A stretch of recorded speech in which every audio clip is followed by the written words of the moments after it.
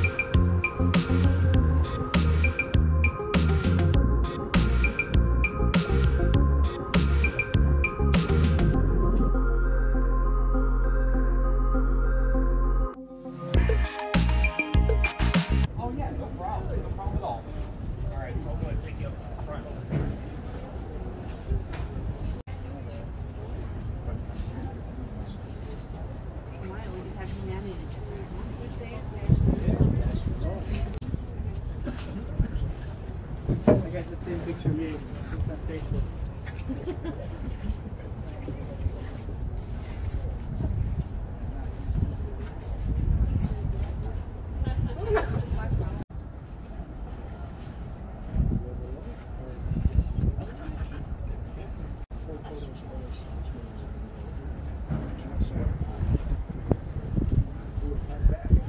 Neighbor there from Michigan.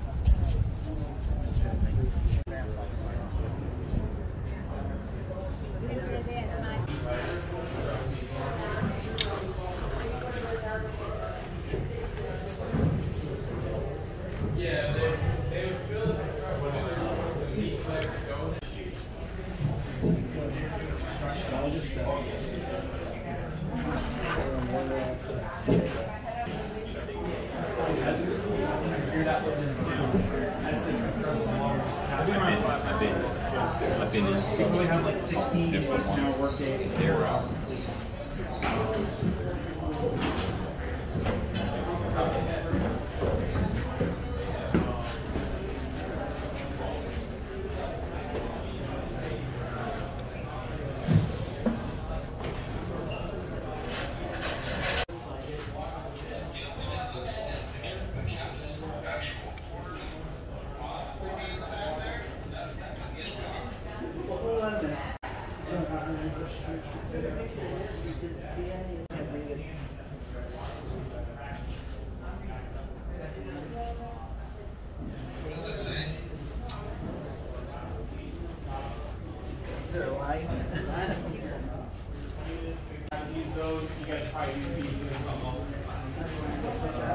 So this right here is our wand gun. So there is a process to really running through this, and keep in mind they got to go through this in 90 seconds. So the process I'm about to show you took them 90 seconds to get done. So the first thing they got to do is they got to run this gun in. So what they got to do right here, so if you see this little pad eye kind of like down here, this little ring, basically had a rope attached to it. These ladder walls that were right here and here, they were not here at the time. These were later added in 1927 to make it more visitor friendly during its second big restoration. So these weren't here, so just pretend right here, got a rope, throw it out, and they basically let all of those lines out because we're now about ready to run this gun inboard. So right over here, they have all their men line up, basically side to side, and then they had the cadence that we still use today called 2-6 heave, right? So when it goes 2, that's when your right hand goes 6, back, and then left, and then heave all the way back. 2-6 heave, 2-6 heave, and it's all the way back.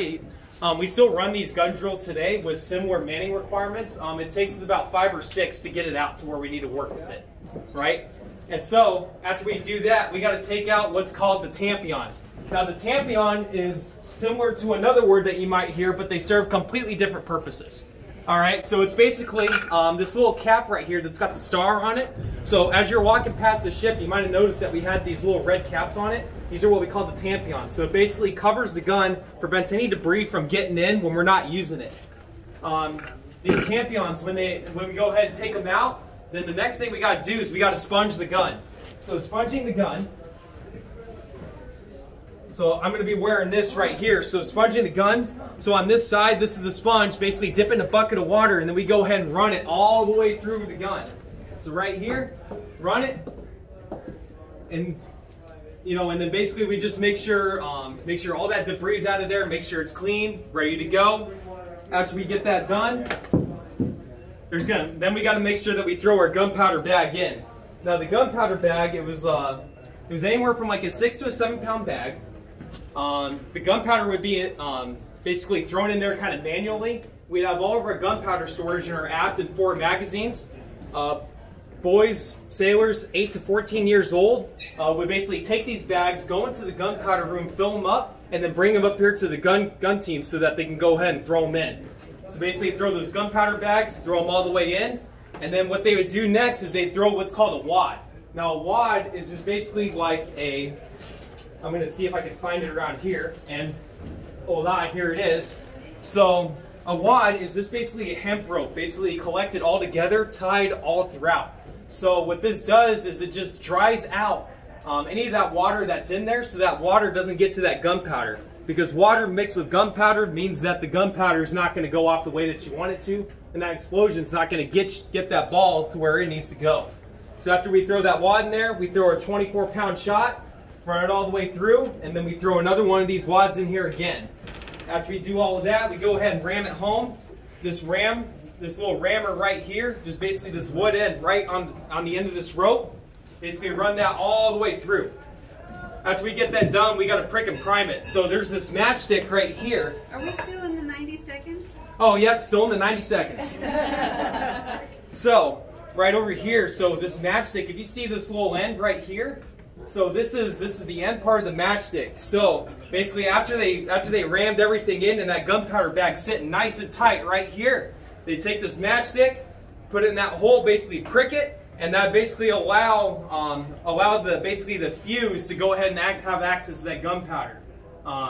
And so that's where we can go ahead and contain that explosion, and that explosion is going to push that ball out. Now, after we prick and prime it, what we got to do is we got to throw that apron on there. And all right, cool. So basically, it's just this leather cover that goes right on top of the gun to make sure that we don't have any early detonations, so that we don't have some guy standing behind here and then now he's yeeted out that way. After we get done with that, we got to basically run that gun back out. So basically, these lines that are right here, where we got our block and tackles here on the side, all these do is they really just change the direction of where I'm pulling with that line and what it's going to do to this. So because of the way that they're set up, that line would come out from right here, and then if I pull on that, it's going to send the gun back out. And so they split up into 2 teams, make that happen. After they get done with that, now they got to aim the gun. So this is the fun part. You all are going to look at me like I'm Hulk Hogan here in about 3 seconds. So, and actually what I'll do here, I'm going to go ahead and just use it on this gun over here, just so I can get a better angle with it. So right here, they would have what are called pointers, be 1 person on each side. And in order to aim the gun, they basically have to lift this gun up, and if the gun captain wanted to change the angle on it, he basically pulled the coin back or forward to get the gun to kind of aim to where he wants the angle to go. So basically they would say, okay, point your gun. Oh, Lord. So that right there, that basically lifts it up, and then the gun captain will go ahead and bring it back or forward to basically change the angle on that. And when he was done, he'd say, very well, okay, let's go ahead and drop it. Here we go. After they get done with that, they go ahead and say stand by, put the matchstick, basically throw it in there. Basically they had tar basically covered on the end of the rope. It would kind of create that fuse. After that happened, basically light that ignition. Okay, everybody's got to get away. Boom. All right, and there's your shot. So that's 90 seconds right there. 90 seconds of work to get 1 shot. Now here's where we had the advantage. So the British, it took us once every 90 seconds. So we could fire twice as fast at them, we had more guns than them on the ships, despite us having smaller ships. Hoo-yah, Second Amendment. Hoo-yah, America. Let's go. And that was one of the reasons why we were able to carry that advantage into the War of 1812. In conclusion, And then on top of that, their ships are that. Thank you guys for taking the time to listen. You guys have any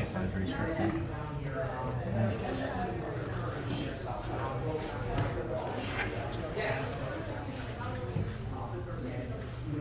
Oh yeah, absolutely. Yeah, absolutely.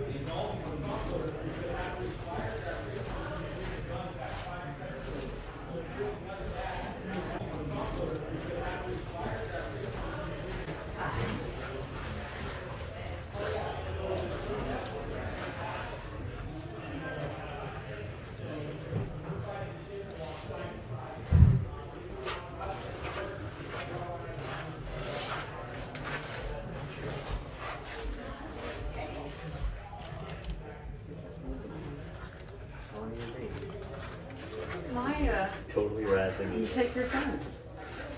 Totally razzing me.